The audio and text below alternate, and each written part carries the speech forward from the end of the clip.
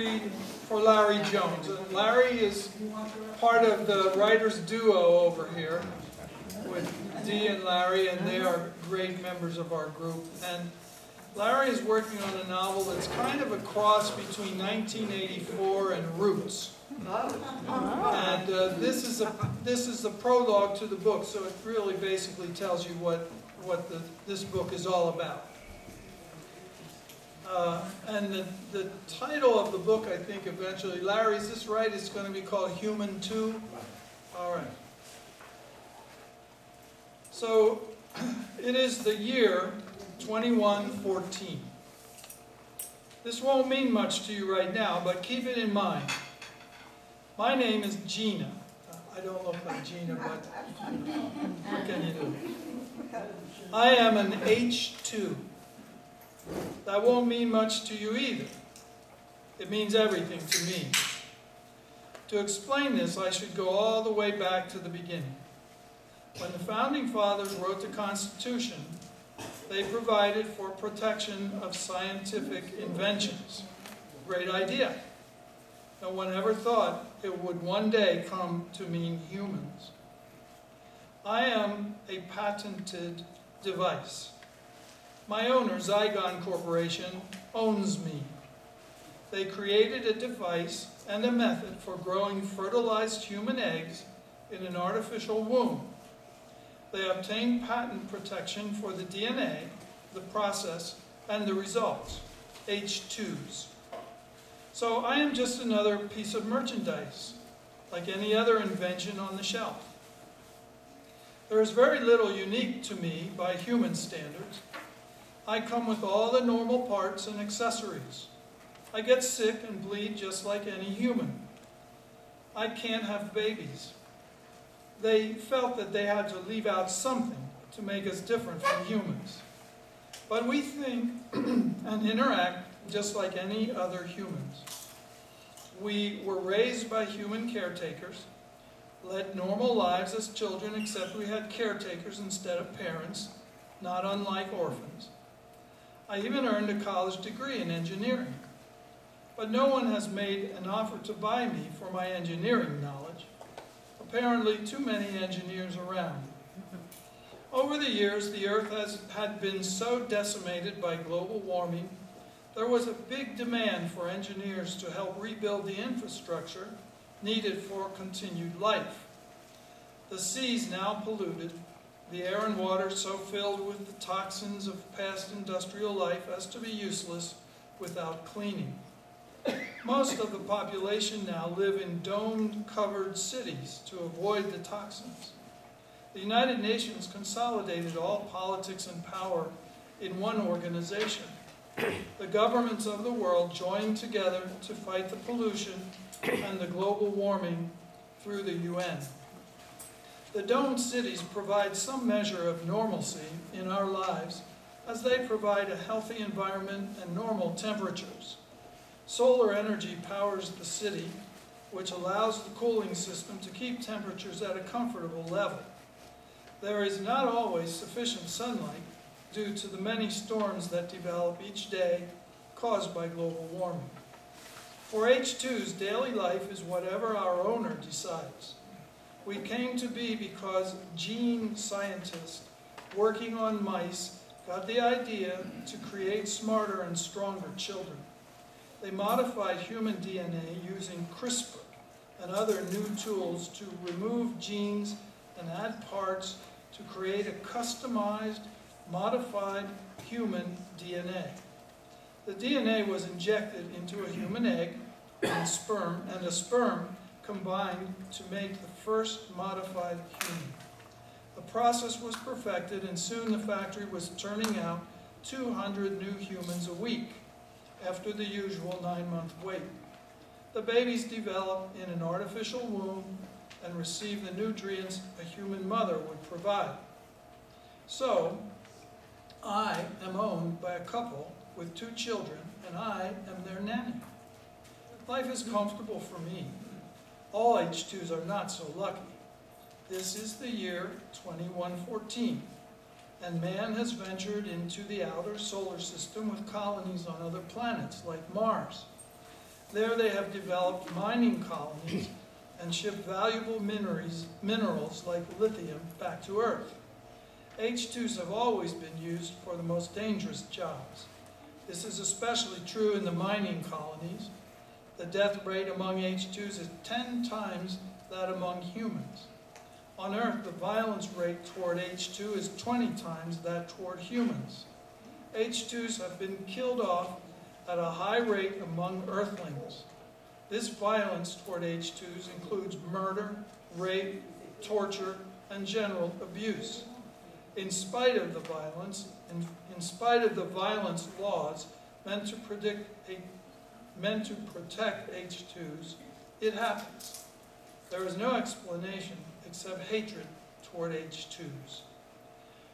Earth social society is a complex structure in which H2s provide the means through which mankind now lives a life where all aspects are controlled and optimized for humans. Every conceivable thing, from temperature and humidity to light intensity. Mankind now has a utopia in which his every wish can be achieved directly by him or through an H2. H2s do everything from pilot spaceships to design all the dwellings we occupy. They build the buildings, run the factories, which produce all the products humans need. They work in all the companies who do business across the colonies of Mars, Io, Europa, and Saturn's moons. Nothing grows, moves, breathes, even lives without the involvement of an H2.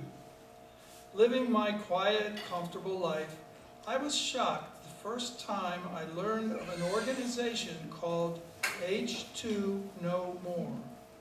A piece of paper with their emblem on it turned up in my cart while shopping. The paper talked about an organization devoted to stopping the H2 program and freeing all H2s. It also contained a warning about the penalties for anyone found working with the organization, including death for any H2. However, I was curious. Through meeting with various members of the organization, I have learned of even more brutal attacks on H2s and humans trying to help H2s.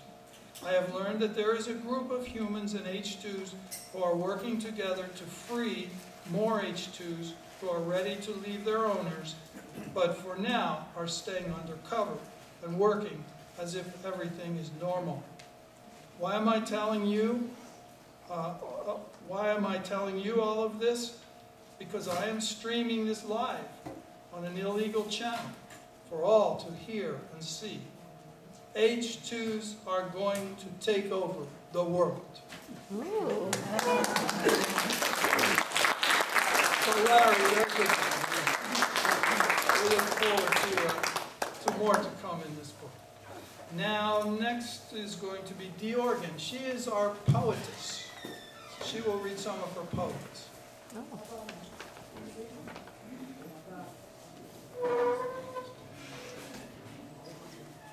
This will definitely be interesting. Oh, you got it. Yes, I have learned to use microphones because I always need microphones. No one ever hears me otherwise. I just completed work, just read the last chapter on the book I've been putting together. It's a memoir interspersed with poems about my husband who died from dementia, which is similar to Alzheimer's. That Alzheimer's fits under the same umbrella with that. And I'm going to start out with a poem that I had in that book, and it's called Cruel Disease. To families dealing with memory loss, it is a cruel disease. It takes away the life you have in any sense of ease. The worry is constant. There is no relief. You struggle with sorrow and feelings of grief. As I watch pieces of him fade away, I hold on to the thought he'll be whole someday. The Lord will restore him to the one I once knew, make him whole again, as good as new. And I'm going to go on to something a little lighter weight. It's growing old. Growing old is the pits. You develop aches and pains and your body quits. Your hair deserts you and your waistline too. Heaven only knows what next your body will do. Running up the stairs used to be a breeze, and now you wheeze along and pamper your knees. You have to watch the things you eat. What you used to love is no longer a treat. You lay in bed instead of sleep. You twiddle your thumbs and count the sheep. But thinking about the alternative, I think I'll grow old and still live.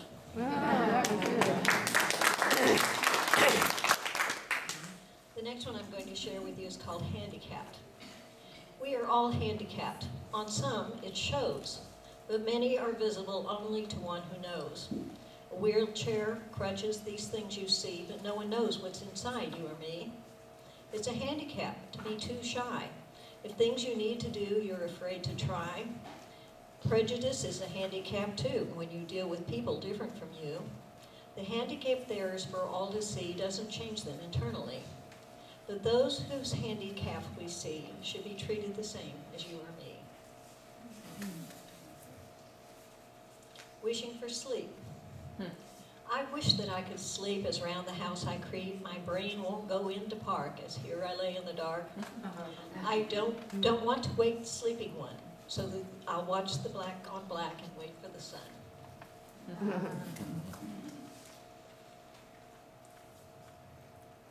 This one is called Endless Circle. Are we always doomed to do as our parents did?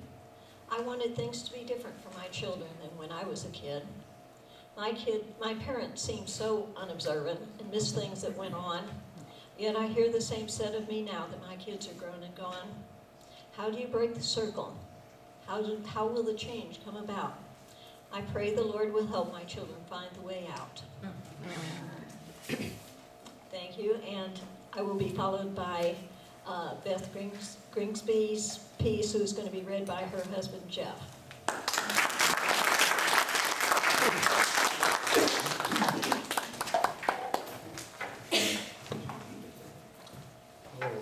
I'm Jeff Grigsby, husband of Beth Grigsby. Beth wrote a book and published it last year. We're not going to read this one this year. It's called One Excellent Adventure, and it's about our summer of 1972, when we were young and free, little children. What we're going to read from now is Beth is working on a new book, and it is a character named Lottie. She's married to a character named Lovell. They have two boys named Charlie, so age 12, and Glenn, age 10. And it takes place in 1891. And she's having an affair with Stephen. And she has known Stephen since second grade. And it's a work in progress, so it has no title. So we're just going to start at the beginning. Spring of 1891, chapter 1. On a farm, high on a riverbank overlooking the St. Croix River in western Wisconsin, beginning in 1891, Lottie guided the back end of horses and the plow through the rows in the fields. She cut down weeds or planted seeds, and after 16 years, she was tired of the life she led. She wanted to rid herself of being at the mercy of the weather, the goodness of the bank, the isolation she felt, and other things. "Mom, what's wrong?" Charlie asked after slamming shut the outside kitchen door. He saw something in her face. Being the eldest of the two boys, he felt it was up to him to ask. "Oh, nothing," she replied, bending to remove a cookie sheet from her wood-burning stove. The smell of fresh-baked gingerbread cookies filled the big kitchen front room and two flowery-looking bedrooms of the house on a bluff overlooking the river. Then there was their second son, Glenn, 2 years younger than Charlie and full of mischief. For a 10-year-old, he already knew how to harass his brother. No peace for the family. Those two went at each other constantly. "Come on, Charlie, time to eat." "I'm coming. Then I'm going to play outside." He turned to Glenn. "Me too, but I get to be first." Lovell ambled in past the storage room and into the kitchen, but his mind was still out there. "I could use some help in the field. You know, I want to get the corn in if I can," he said to Lottie. They finished the big noontime meal Lottie prepared. Lovell sat back and tried to pick out strands of chicken stuck in his teeth. "I'm ready to get back to work. You coming?" Lottie replied, "I'll be right there." She gave the kitchen a quick glance, got up, tidied the room, and said to the boys, "I'm going to the field. See you later." But Lottie was thinking, how Lovell worked hard for them and was the best dad. What could anyone want? Now, what to do about Stephen? He's getting in the way. I only see him once a week when I go to town. He has turned into a real problem. She sat down at the round oak table. Her hands held her head. Her dark hair lined her face and her mouth curled down. And Stephen entered her mind again. She saw him. For a moment, he took her into his arms and kissed her over and over, anticipating what was to come. This dalliance has to stop. I have other things to think about. Lovell, the boys, and of course the farm. Her face wrinkled. Now she heard inside just thinking of Stephen, and she wanted to cry out for him, but could not for fear of being discovered. Her inner turmoil made her slump in her chair, but her body tingled with excitement at just the thought of Stephen in this situation. Someday this will be different, she said to herself.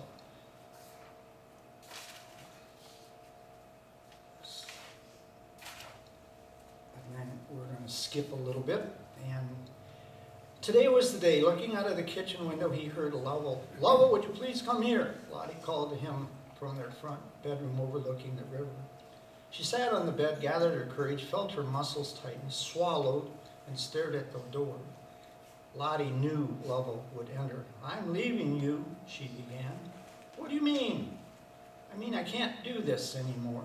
Lottie's hands trembled. She sighed, and the lines on her face hardened, and only then did she find the strength to tell Lovell.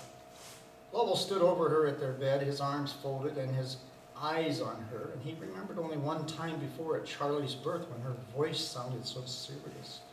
"I knew something was wrong. I thought it was this. You've already made up your mind." He knew her well. "What's going to happen to me and the boys? What is bothering you? We can work it out together." Lottie's shoulders fell and her entire body went limp. It's really happening, she thought. They talked for a while, and then she got up, went over to Lovell, looked him straight in the eyes and said, "I wish we could have talked more about this. I never felt like I belonged here. It was always you and the boys, and I was here only to make a home and to be like a hired hand." She never mentioned Stephen or their relationship or how long they had been together. So I'm going to put a plug in. Everybody come to the concert on Monday. St. Petersburg Community Band are playing it. Next storyteller is Mary Bice. Let's give a hand for that.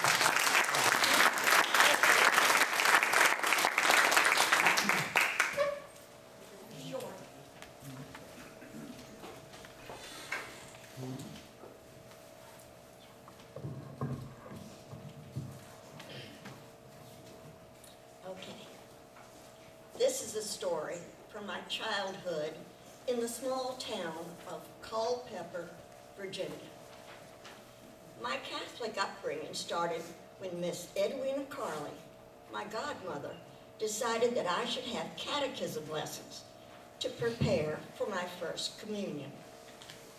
Edwina was in charge of our little mission church. She wore her hair braided and wrapped around her head, forming a crown, and she ruled as a queen. In the winter of 1939, when I was 7 years old, the very informal town of Culpeper catechism classes were started. The 4 McGuire boys were invited but seldom came. Anna Marie Rue didn't come as she was in high school, and Jimmy Thornton was a baby. That left Johnny, my brother, Mary Ellen, and me. Mary Ellen, who was also in high school, had just moved into the house beside Edwina and had not received confirmation instructions. She was pressured by Edwina to join our group. Each Saturday morning, we gathered in Edwina's living room for our lessons. The room was crowded with old furniture, giving off a musty smell. Bookshelves on each side of the chimney, and a big brown heater in front took up a lot of space. But but there was still room for the upright piano and a flowered sofa for us to settle. There was a ceiling vent over the heater to keep Uncle Andy's bedroom warm. Uncle Andy was Edwina's elderly cousin.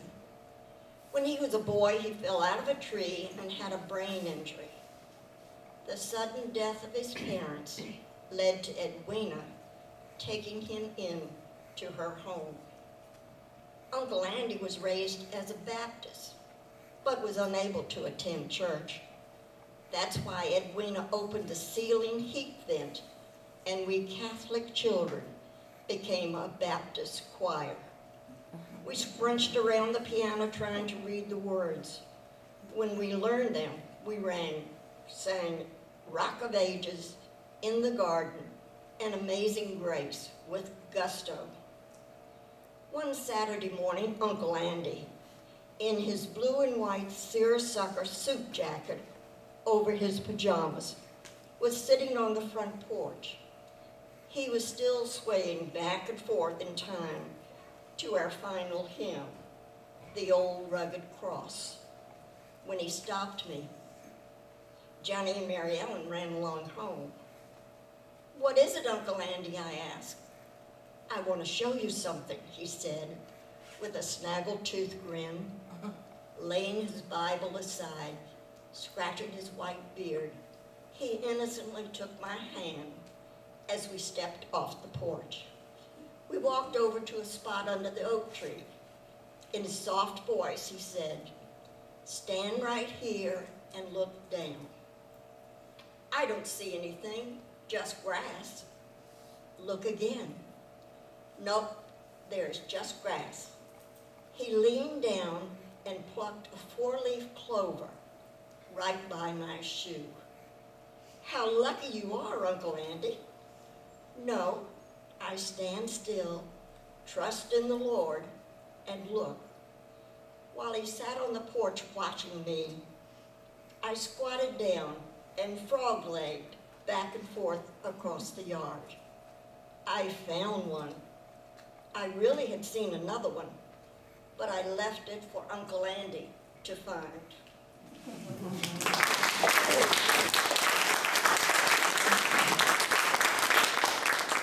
The last reading is by our leader, John Michael Miller.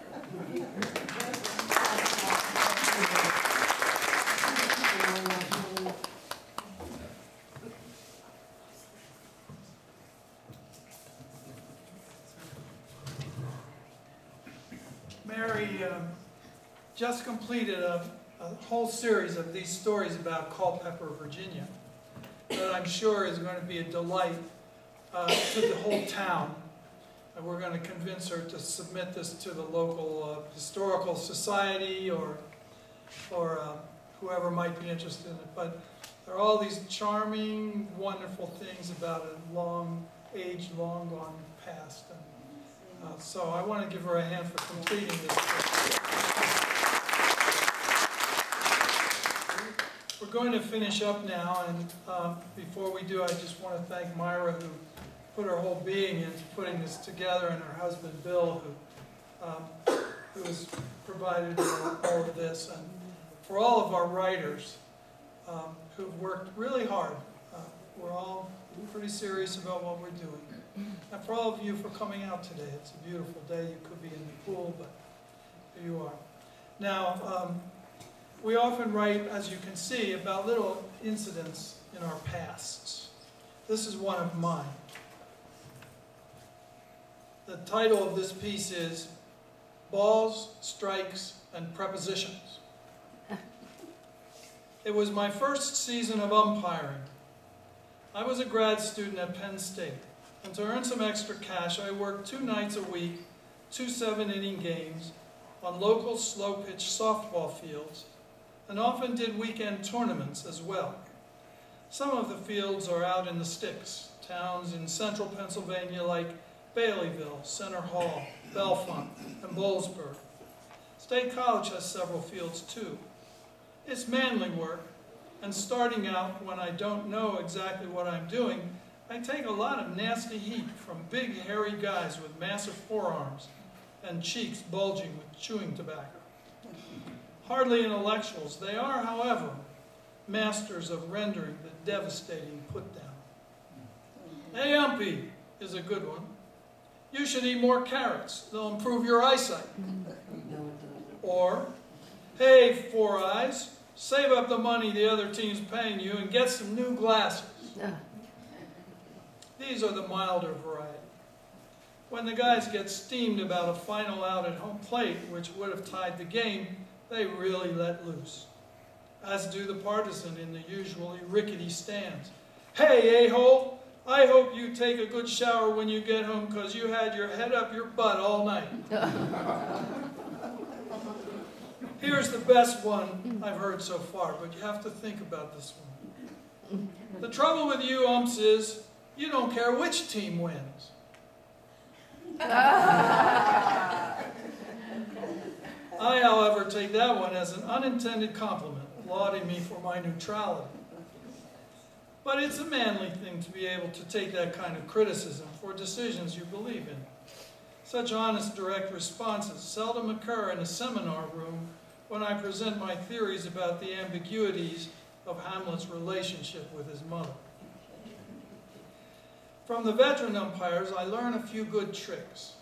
Old Jake Salzgiver, who wears suspenders as part of his uniform, tells me, look, they say we're prejudiced for one team or t'other. But what I say is, damn right we're prejudiced. We're prejudiced for the defense. Huh? I say.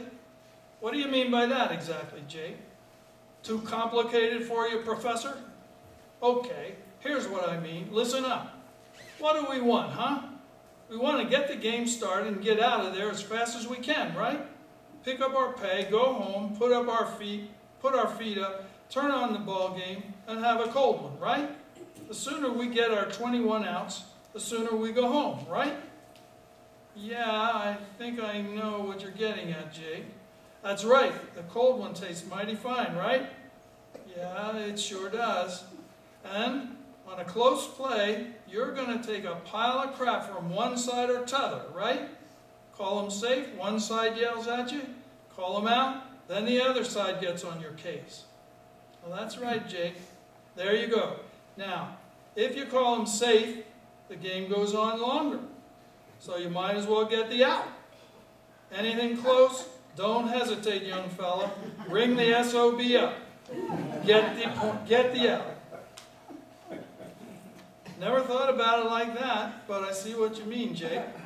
Same for balls and strikes, Jake says. Anything close, call it a strike. Make them swing the damn bat.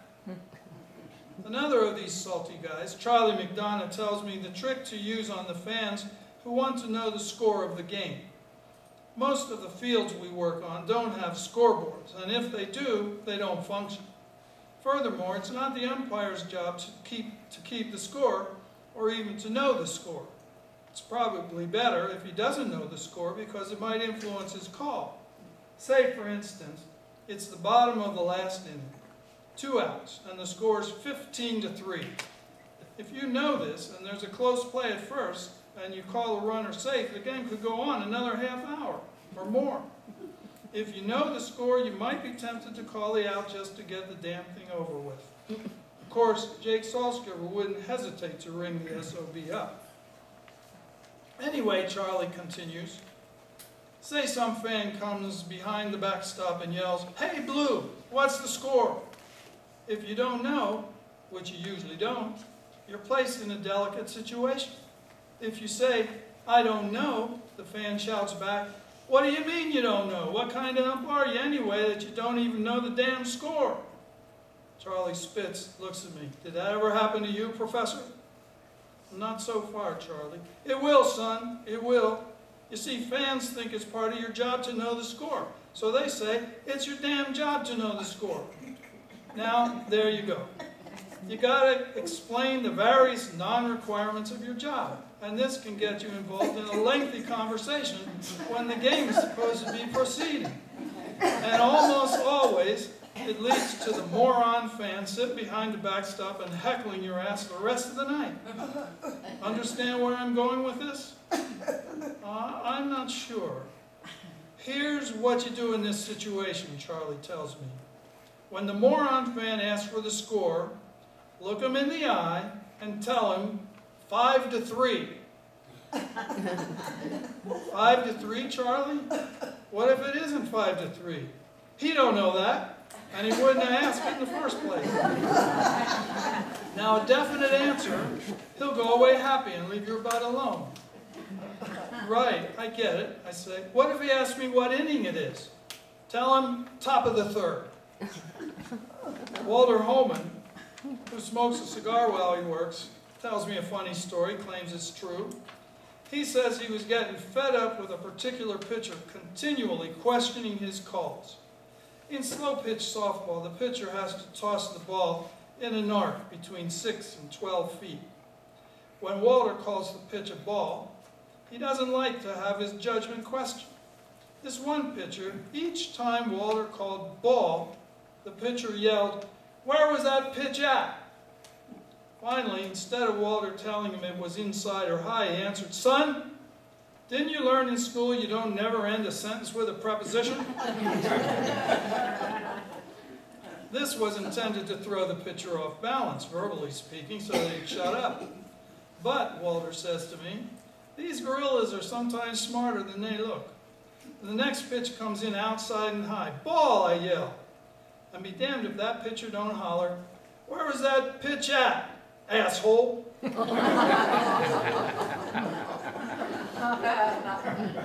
With all the trouble of this job, though, every so often, after the final out is called, a manager comes over and says, "Good game, Blue."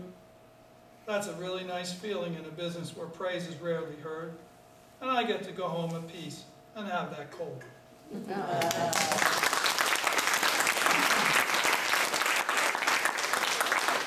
So let's give a hand for all our readers. And we have an overload of food. So if you have a basket or something, please feel free to help us. Am I out of line by saying that? No, absolutely. Yeah, okay. All right, and thanks again for showing up. Take it home.